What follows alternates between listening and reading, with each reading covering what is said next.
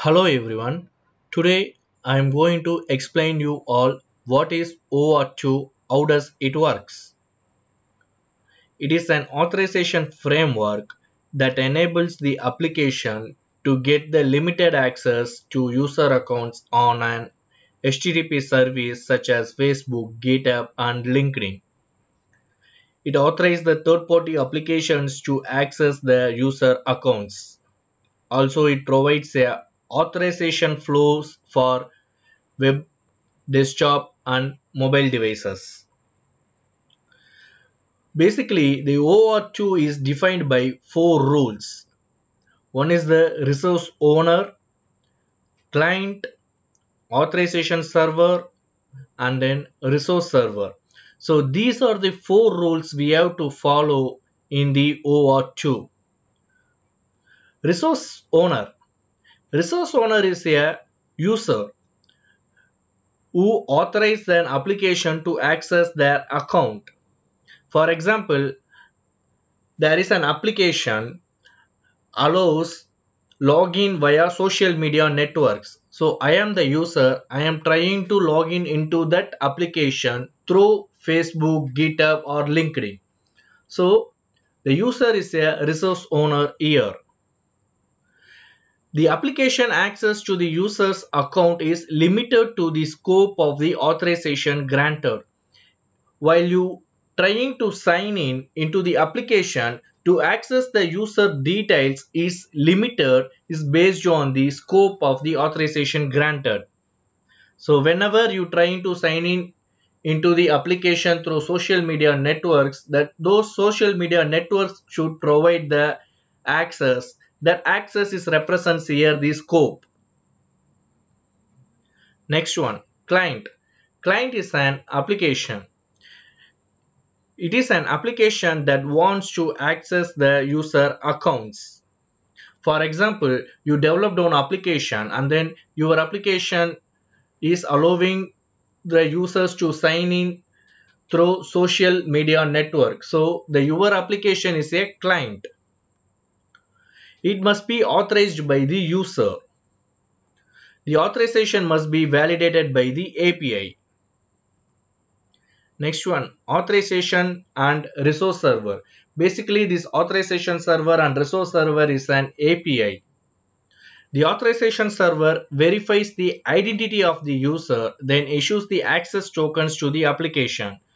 So here, the authorization server represents you have to provide the username, password, client ID, and client secret. So these are the things you have to provide to the authorization server. Once those credentials are valid, then authorization will provide you the access token and refresh token to access the other service, other server APIs like resource server APIs.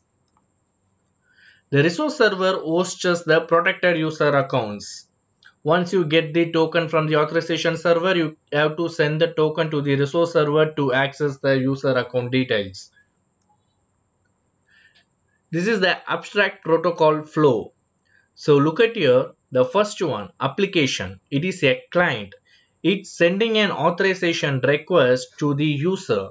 So user must authorize the application. So the second step, once the authorization is granted, then the client will send the request to the authorization server. Hey authorization server, the authorization has been granted by the user. Give me the access token. So authorization server will give you the access token to the client. So after receiving the access token, the client should send the access token to the resource server. So resource server should validate the access token. Once the token is being valid, then the resource server will send you the protected resources to the client. Next one, application registration. Here, before using OAuth2 with your application, you must register your application with this service. This is done through a registration form in the developer or API portion of the services website. For example, we will take the Facebook. There is a developers.facebook.com portion. The site is there. So you have to register your application into the developers.facebook.com. Okay, in that site, if you register your application, then you can access the OAuth2 of the Facebook to your application. So while registering your application into the OAuth2, you must provide the application name, application website, redirect URI or the callback URL. So basically here the redirect URI is where the service will redirect the user after they authorize or deny your application, and therefore the parts of your application that will handle the authorization codes or access token. So I will give you a simple example in the Facebook how we should register our application. So I will give you the example in Facebook. So this is the developers.facebook.com site. Go to the developers.facebook.com and click my apps and then click add new app. So you have to register your application. So here I am just giving test app.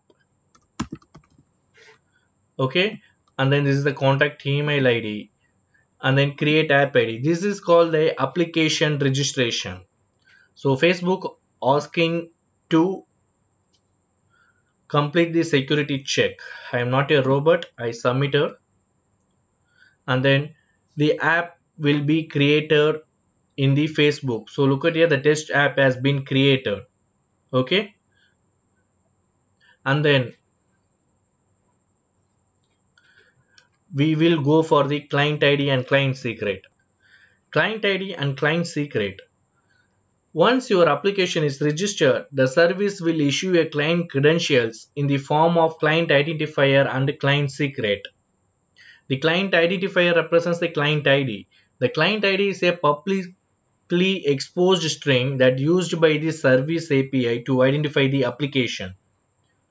The client secret is used to authenticate the identity of the application to the service API when the application requests to access the user accounts, and it should be kept private between the application and the API. So we registered our application in the Facebook. Now the Facebook will provide us the client ID and client secret. I will show you where you can get the client ID and client secret from the Facebook.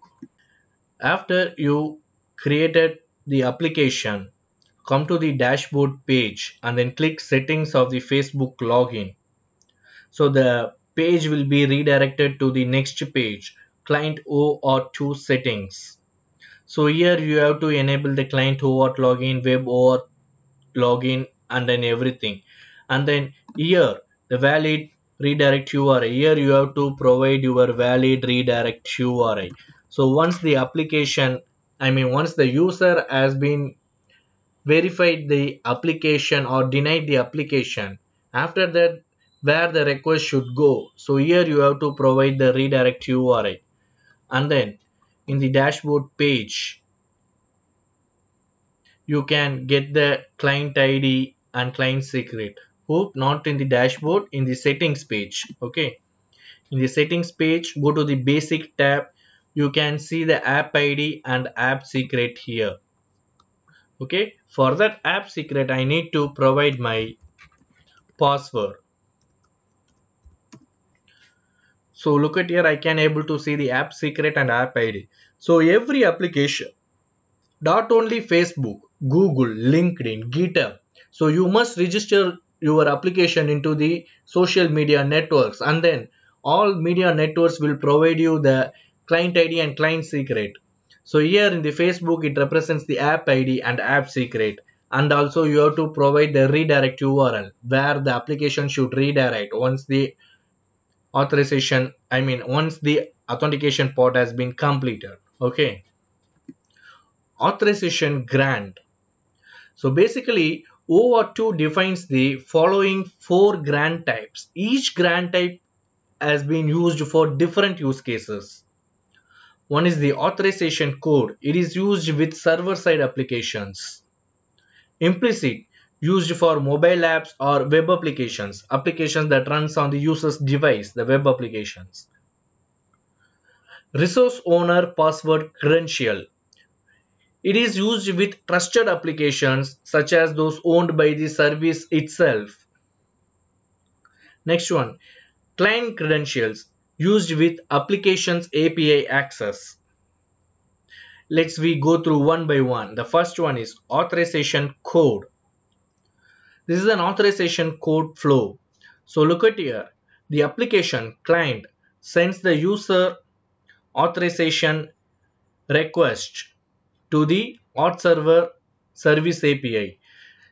Also, the user should authorize the application. Once the user authorizes the application, the authorization code has been sent to the client. Once the code has received in the client side, then the code has been sent to the auth server once again to get the access token request. So auth server should validate the code is valid or not. Once the authorization code has been valid, then it should return the access token grant to the application client.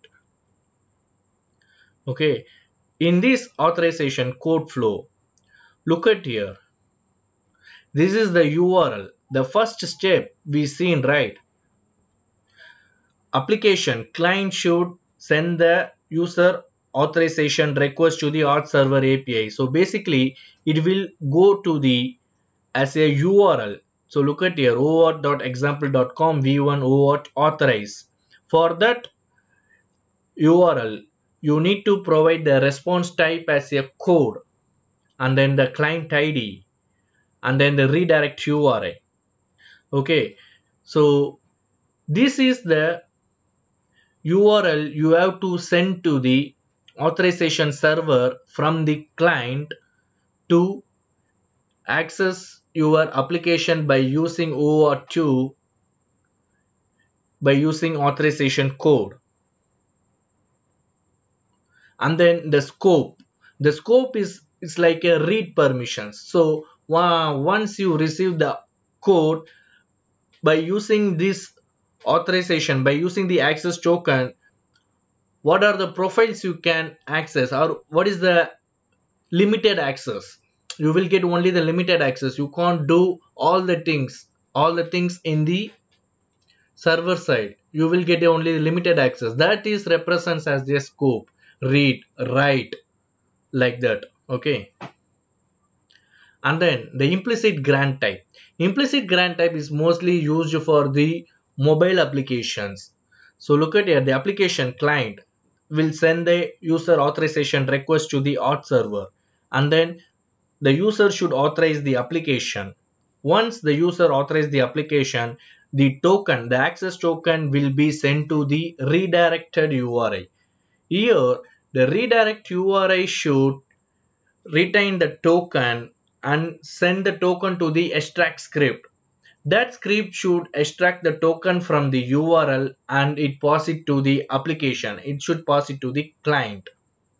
For example, once you receive the access token to the redirect URI, okay, the redirect URI contains that token. So here, in the web browser, the JavaScript script code should be run to extract the token from the redirect URI. Once you get the redirect URI, sorry, the token from the redirect URI, that token you have to pass it to the application. So this is the flow of implicit grant type. Here, how we can go for the implicit authorization link. Here, you have to send the authorization, the same URL, OAuth2 authorize. Here, the response type is code. Previously, we seen the response type is code, but here the response type is token. And then the client ID, redirect URI, and then the scope. So this is the way of you have to send the implicit authorization. And then next one, resource owner password credentials. For this resource owner password credentials is represents, basically you have to send the username and password. The grant type should be the password. Okay, so look at here. This resource owner password credentials, how the OAuth URL looks like, it should be a token, not an authorize. And then for this token URL, you will need to send the grant type as a password, username, password, and then the client ID. Okay, this is the resource owner password credentials. And then the client credentials. For this client credentials, the URL is also like a token, ends with token. For this, you have to send the grant type as client credentials. So basically, this client credential type of OAuth is used by the own service itself. Client ID, client secret you have to send. Okay. Thank you for watching this video. Please subscribe my YouTube channel, like my videos and share my videos. Thank you very much.